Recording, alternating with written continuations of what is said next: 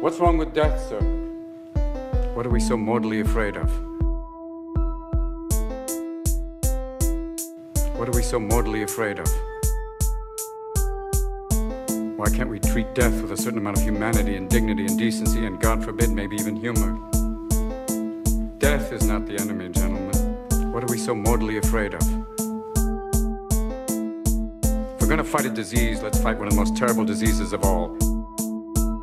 Indifference.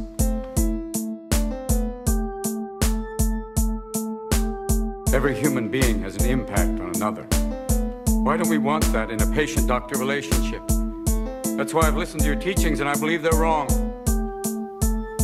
A doctor's mission should be not just to prevent death, but also to improve the quality of life. That's why you treat a disease, you win, you lose. Death is not the enemy, gentlemen. I stand upon my desk to remind myself that we must constantly look at things in a different way.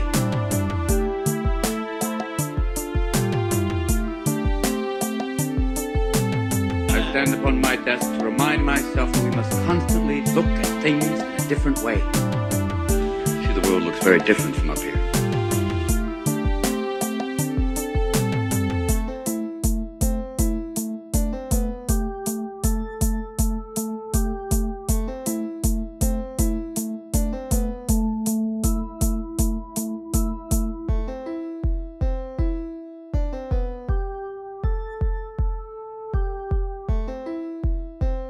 What's wrong with death, sir? What are we so mortally afraid of?